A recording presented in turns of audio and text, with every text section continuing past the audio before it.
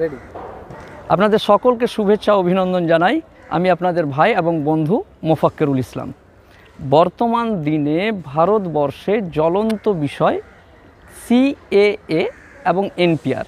আজকে এই দুটো বিষয় নিয়ে আইনি আলোকে সিটিজেনশিপ অ্যামেন্ডমেন্ট অ্যাক্ট এবং এনপিআর ন্যাশনাল পপুলেশন রেজিস্টার নিয়ে বিস্তারিত কিছু বলার চেষ্টা করব।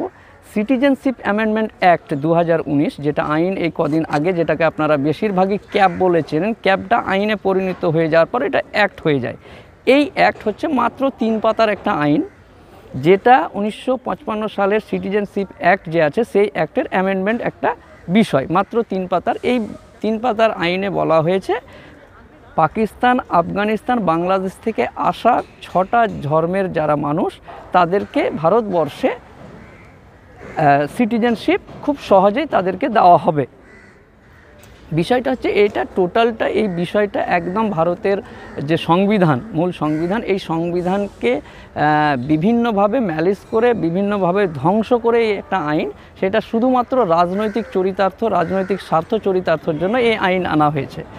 কোনো মানুষকেই আফগানিস্তান, পাকিস্তান, বাংলাদেশ থেকে নতুন করে আনার ব্যাপার নেই। যারা ছিল তাদেরকেই আপনার সিটিজেনশিপ দিবে বলে ঘোষণা করছে এই আইনের মাধ্যমে। কিন্তু এর আগেই এই আইন 2019-এ পাস হওয়ার আগে 2016-তেই বেশিরভাগ সংখ্যক যারা রিফিউজি, যারা ইলিগাল মাইগ্রেন্ট, যারা বাইরে থেকে আসা লোক ছিল, রিফিউজি ছিল, তাদেরকে কিন্তু লং টার্ম ভিসা অলরেডি দিয়েছিল এই গভর্নমেন্ট 2016-তেই। তখনও কিন্তু কোনো রকম প্রতিবাদ বা আন্দোলন হয়নি। এই অ্যাক্ট পাস হওয়ার পর গোটা ভারতের সাথে সাথে গোটা পৃথিবীতে এই আন্দোলন হচ্ছে, যেখানে যেখানে ভারতের সমর্থনকারী মানুষ আছে, যারা ভারতকে ভালোবাসে ধর্মীয় নিরপেক্ষ দেশ হিসাবে। এই আইনের আওতায় দেখুন এই আইন আসলে কি হচ্ছে। এই আইন এটাকে মূলত বিভিন্ন স্টেটকে কর্নার করে শুধুমাত্র বাংলাদেশ, পাকিস্তান, আফগানিস্তানকে নিল, কিন্তু শ্রীলঙ্কা থেকে যারা সাউথ ইন্ডিয়ানে বিভিন্ন ইয়েরা এসছে, ধর্মাবলম্বী মানুষ এসেছে, তাদের কথা এখানে নেয়নি। কারণ কোনো দিনই সাউথ ইন্ডিয়ার কোনো রাজনৈতিক দল বা ব্যক্তিত্ব, সেটা হিন্দু মুসলিম যেই হোক না কেন, তারা ফ্যাসিস্টবাদী বা ধর্মীয় বিশ্বাসকারী কোনো রাজনৈতিক সংগঠন বা রাজনৈতিক দলকে ইলেকশনে ভোট দেওয়ার কথা ভাবে না। তাই যেহেতু ওখানে ওদের লাভ নেই বলে শ্রীলঙ্কা থেকে আসা হিন্দুদের কথা কিন্তু তারা বলেনি এই আইনে। শুধুমাত্র পাকিস্তান, আফগানিস্তান, বাংলাদেশ থেকে আসা হিন্দু এবং বাকি 5টা ধর্মের মানুষের কথা বলেছে। এটা একদমই রাজনৈতিক ইয়ে। এবং এতে করে কি হবে, আসামে যে 19 লক্ষ লোক আপনারা সকলেই জানেন, এনআরসির দরুন 19 লক্ষ লোক বা 20 লক্ষ লোক বাদ গেছে, তার মধ্যে বেশিরভাগ সংখ্যক হিন্দু। 1 বছর পর আসামে ইলেকশন। এই ইলেকশনে যদি ওই লোকটিকে তারা অ্যাকোমোডেট না করতে পারে তাহলে তাদের রাজনৈতিক ক্ষতি হবে। তাই এনআরসি বা এনপিআর বা সিটিজেনশিপ অ্যাক্ট এনে তাদেরকে তাদের দিকে প্রথমে নিয়ে নিল, এনআরসি করে আগে বাদ দিল, তারপর এই আইনের মধ্যে আবার তারা নিবে, আবার এনপিআরের মধ্যে ওদেরকে লিস্টেড করে পরবর্তীতে সিটিজেনশিপ দিবে। এই টোটালটাই রাজনৈতিক খেলা এবং এই আইনের দরুন মানে অনেক মানুষ ক্ষতিগ্রস্ত হবে এবং ভারতের ভ্রাতৃত্ববোধটা, বিশেষ করে জাতীয় সংহতি, ভ্রাতৃত্ববোধ, এটা ক্ষতি হবে। এবং আজকে যদি আপনারা এই সিএএর আন্দোলন না করে, প্রতিবাদ না করে থেমে যান, তাহলে পরবর্তীতে কি হতে পারে। একজন আইনজীবী হিসাবে আপনাদেরকে মনে করিয়ে দিই বেশ কিছু তথ্য, যে তথ্যটা আপনাদেরকে সহযোগিতা করবে আপনার আগামী প্রজন্মের জন্য।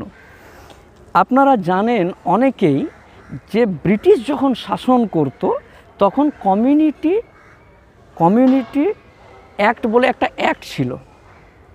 যাদের সংখ্যা কম, ব্রিটিশ সরকারের সময় যাদের সংখ্যা কম, তারা যদি উত্তর 24 পরগনা থেকে কলকাতায় আসতো, তাহলে কলকাতা পুলিশকে উত্তর 24 পরগনার মানুষ যাদের সংখ্যা কম, যারা মাইনরিটি, যাদেরকে শিডিউল করে দিয়ে কমিউনিটির মধ্যে ফেলে দিয়ে তাদের ভোটার কার্ড, আধার কার্ড, রেশন কার্ড নিয়ে বা সেই যুগে যা ডকুমেন্ট ছিল সেই তথ্য নিয়ে তাদেরকে কলকাতায় প্রবেশ করতে হতো এবং প্রত্যেক দিন সন্ধ্যাবেলায় তাদেরকে থানায় হাজিরা দিতে হতো।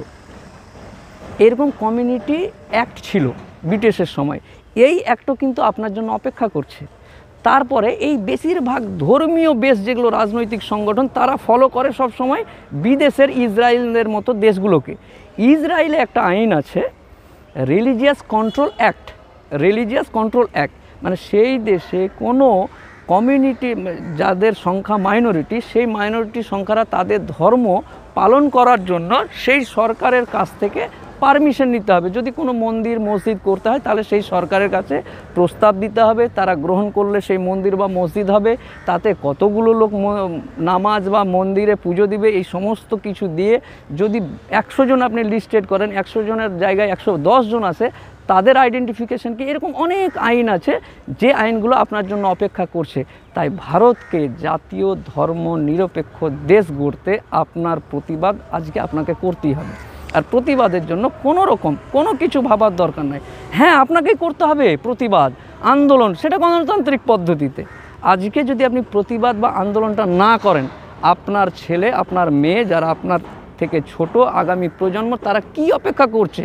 সেই কমিউনিটি অ্যাক্টের জন্য না রিলিজিয়াস কন্ট্রোল অ্যাক্টের জন্য? এটা সম্পূর্ণ রাজনৈতিকভাবে এটাকে বয়কট করা উচিত এবং যে সরকার এগুলো করছে তাকেও বয়কট করা উচিত। বয়কট করে সুস্থ স্বাভাবিক ভারতবর্ষের মাটিতে হিন্দু মুসলিম জৈন যারাই আছে না কেন তারা যেন সঠিক সুস্থভাবে বেঁচে থাকতে পারে। তাই আপনাদের সকলের কাছে আবেদন, আন্দোলনটা মনে করবেন না যে এরা থেমে গেছে, এরা থামার মানুষ নয়, এদেরকে ছুঁড়ে ফেলে দেওয়ার মানুষ। এদের যোগ্য, এদের পাওনা হচ্ছে এদেরকে ধরে ছুঁড়ে ফেলে দেওয়া। তাই আন্দোলন প্রতিবাদ না থামিয়ে বেশি বেশি করে সকলেই নিজের ক্যাপাসিটি নিজের ক্ষমতা অনুযায়ী গণতান্ত্রিক পদ্ধতিতে আন্দোলনের আয়োজন করুন এবং প্রতিবাদ করুন। এবং এই CAA অ্যামেন্ডমেন্ট অ্যাক্টকে আজকেই এক্ষুনি স্তব্ধ করার যত রকম কার্যক্রম প্রয়োজন সমস্ত কিছু করুন। কেউ হাইকোর্টে করছে, কেউ সুপ্রিম কোর্টে মামলা করছে, আপনার ক্ষমতা অনুযায়ী যা যা করার আপনি করুন। আমরা আছি আপনাদের পাশে, চিন্তার কোনো বিষয় নাই। যে কোনো সময় যে কোনো প্রয়োজনে আমরা আপনার পাশে দাঁড়াবো। কারণ এই ক্ষতিকারক একটা দেশের ভ্রাতৃত্ববোধ নষ্টকারী এই আইনকে আমরা দুমড়ে মুচড়ে শেষ করে দিতে চাই।